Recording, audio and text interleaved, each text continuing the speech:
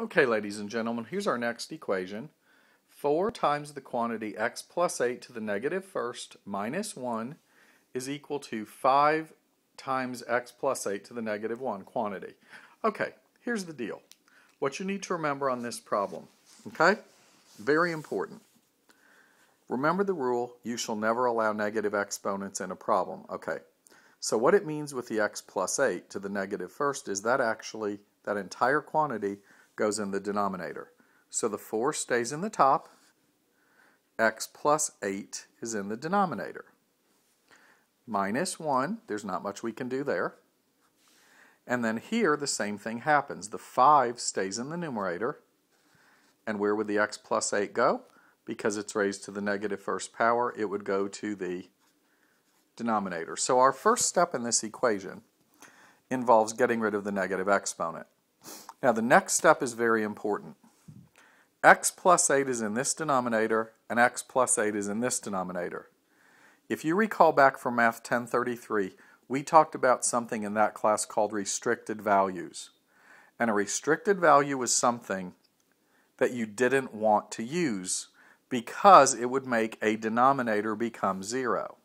Well, hopefully you agree. Look here where I'm pointing. If I put the number negative 8 in for x, negative 8 plus 8 would become 0, and that's not allowed. A denominator can't become 0. Likewise, negative 8 cannot be used here either. So what I do is I go off to the side of this problem, and I state what I call restricted values. Not recreational vehicles, people. Restricted values. X cannot equal negative 8. And you state restricted values anytime you're solving an equation and there are variables in the denominator. Okay? Very important. Now, our next step is this. Hang on a minute, I'm reaching for a different pen. All right. Here we go. Okay. I do not want to deal with fractions, and I hope you agree there are 3 terms here. I want to multiply each term through by x plus 8 because that, okay, bam, bam, bam, multiplying through by x plus 8, watch what it's going to do. Here, it's going to make the x plus 8s cancel, just leaving me with 4. That's much prettier.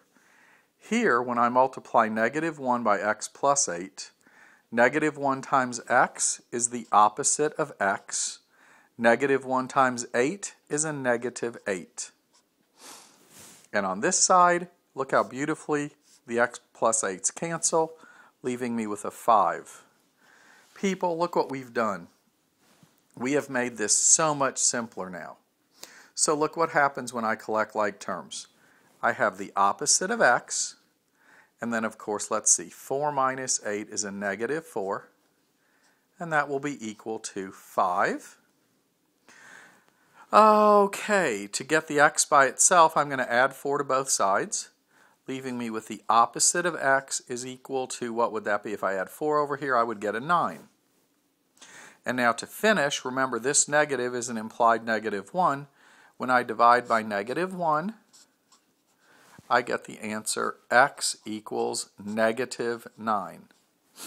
And the reason that that answer is acceptable, in other words, I can keep it, I know that's the right answer, is because it's not my restricted value. If this answer had turned out to be my restricted value, I would have had to throw out this answer, and my answer to the problem would have been the empty set. Okay? So what did we do here? We got rid of negative exponents. That was step 1. Step 2 is we stated our restricted values. Step 3 is we multiplied through by the LCD. And step 4, we solved the equation. And step 5, we made sure the answer was not the restricted value. And we're done.